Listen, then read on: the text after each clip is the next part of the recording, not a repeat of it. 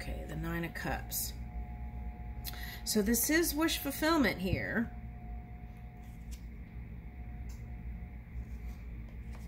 Okay.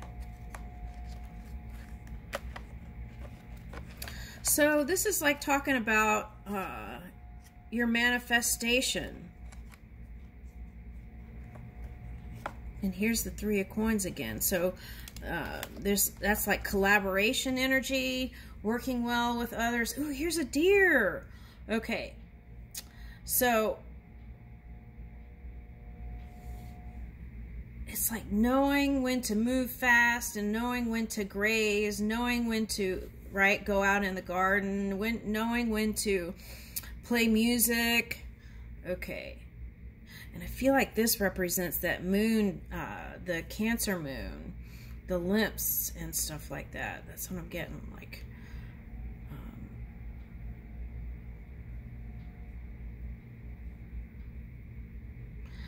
Now, what am I getting with horses here?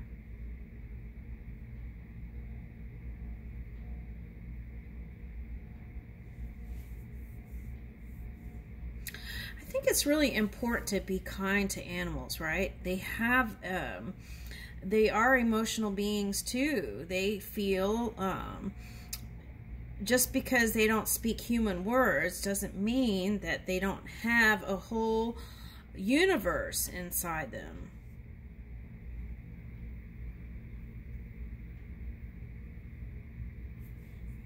Okay. I'm not going there. Yeah. Okay, so now what, for some of you, what that saying is that in the past, it was like a past life soulmate connection coming to do a different version of it and then move either together again or in new directions. 11th house. There could have been a lot of mirroring through this change. And it's almost looking like Siamese. This card is really, I never noticed that. It's almost looking like Siamese twins. That could be like blame, right? Blaming each other when they're both have the same kind of qualities.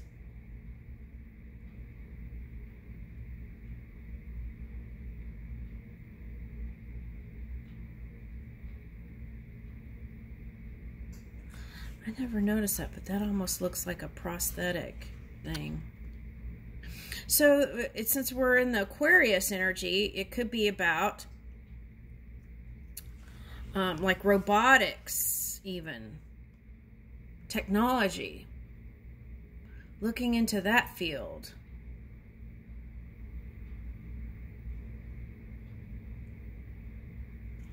See how one's like shadowy and one's light? That's that moon and the sun energy, like finding alignment together for some of you. All right, I feel like it's just repeating, but that's where I'm going to leave it. Let's get one more. Let's do this. Let's get Moonlight Gratitude, since that was coming up. Oh, well, let's see what it says.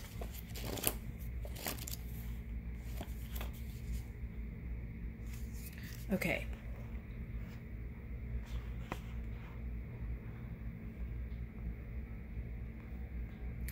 To trust is to let go and know that everything is working out just the way it needs to be. Yeah, this can be a scary concept, especially when the urge to control is strong. Yeah, that was all about the first in this reading too.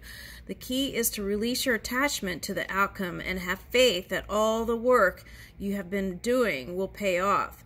Sometimes the answers are not what we would like to hear, but they only bring us closer to where we need to be, right? Okay. Right. Let's get a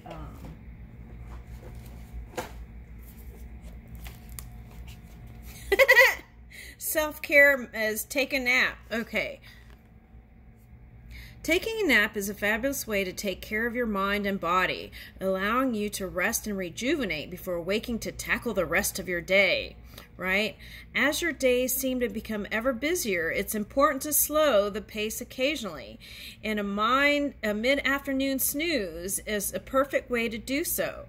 Taking a nap has been shown to lower tension, decreasing your chance of developing heart disease, as well as boosting afternoon productivity, increasing alertness, and improving mood.